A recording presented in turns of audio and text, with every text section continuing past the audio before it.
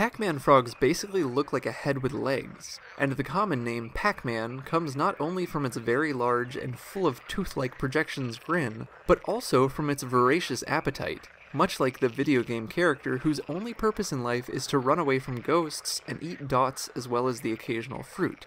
Pac-Man frogs are considered sit-and-wait predators. They'll burrow into the soil, leaving only their heads exposed. They've even been observed wiggling their toes to attract the attention of prey. Pac-Man frogs will eat pretty much anything that they can fit in their mouth. Their sticky tongues are perfectly designed for ensuring anything they want to eat ends up in their stomachs. A Pac-Man frog's tongue is so strong, the frog could theoretically hang from a ceiling by it. Of course, ceilings aren't exactly on the menu. Pac-Man frogs commonly dine on rats, mice, birds, lizards, arthropods, other frogs.